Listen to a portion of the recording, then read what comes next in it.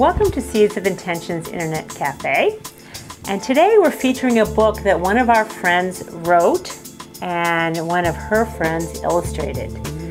And I'm going to have Amy tell you a little bit about the friend that wrote this and why she wrote it. So Cindy Saray is the name of the author, and Cindy owns an adoption agency in Fort Collins, Colorado.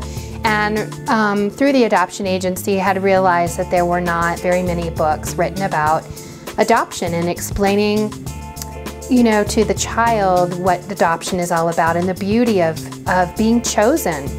And so Cindy wrote this lovely book about adoption and two family trees and how the baby was selected and the process. And it's just a really lovely, touching sentiment to the process of adoption. And if you have friends that are going through that process, it just would be a great gift for them. And also 100% of the proceeds are going right back to Cindy's adoption agency. Do you know the name of her agency? It's called Adoption Dreams Come True.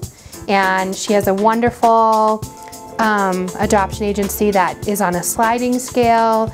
So she places children with families no matter what economic circumstances are. Yeah. She makes it happen, and so it's just an amazing organization. She's out of Fort Collins, Colorado. I'm sure you can find her in the Yellow Pages if you need to. So the name of the book is Star Child, written by Cindy Saray, illustrated by Carla Trapp. And on the back it says, "This book is dedicated to everyone who has a heart for adoption." And I'm going to read one of the pages because when this was read to me, I was just like, I couldn't help but shed a tear or two. So this, okay, I can't read it. I'm going to read it though. Here we go. Or maybe if I hold it up, you can read it, Amy, and you can cry. You were meant to be born part of two family trees with love to surround you, a hug, kiss, and a squeeze. Your birth mother and father, they loved you so, while deep in our hearts you began to grow. And the illustrations are so sweet. Really sweet. So, do you want to read any more? I think we've got the gist of it. Enjoy the book.